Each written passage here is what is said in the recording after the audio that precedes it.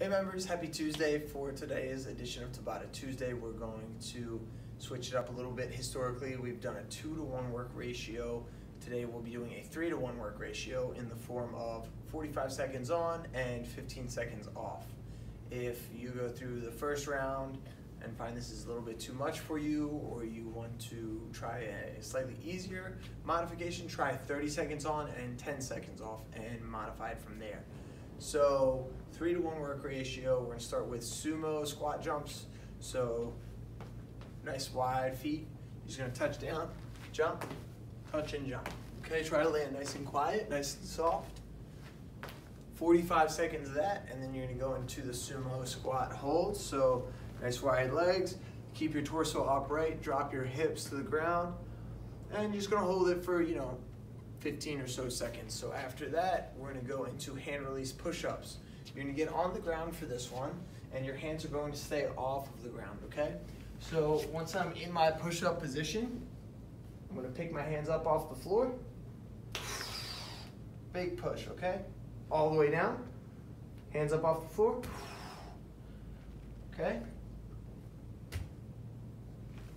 Okay, and what that does is it requires a certain amount of power generation from your pec muscles, your shoulders, your triceps, in order to get your chest off of the floor when there was previously no contact with the floor and your hands.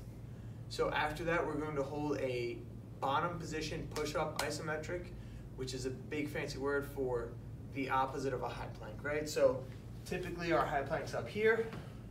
If we were to get into the bottom portion of a push-up, that is down here. Okay, so 15 seconds if you can. If you need to modify it, that's fine. You'll still feel some tension in your triceps and your chest. Good. From there, we're going to do jump lunges, okay? We're going to stand upright. You're going to start with 1 foot forward. Nice and bouncy all the way down, full range of motion, right? Up and down. Okay, so after you do that, we're going to go into a lunge isometric, so 1 foot forward, 1 foot back. Drop into that lunge and hold it. Keep the tension on the lead leg. Keep your core engaged, right? Nice and tall through the spine. You don't lean over or around your back at all. Good. So make sure you heard me do a deep breath during that last exercise.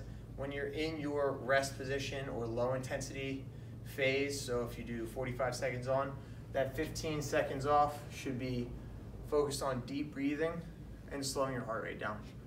Okay, so next what we're going to do, jumping jacks. As many as you can get in 45 seconds, okay?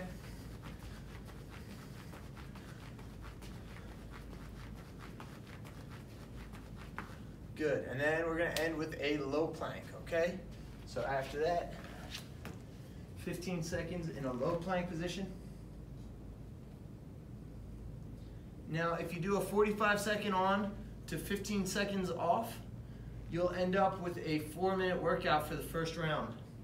If you complete this 3 times through, 45 seconds on and 15 seconds off, you will have a 12-minute workout. It will be challenging, and you will definitely be reaping some rewards. Tomorrow will be weighted Wednesday, and then we'll have a recovery day on Thursday, followed by a functional Friday. We'll see you then. Have a great day, everyone.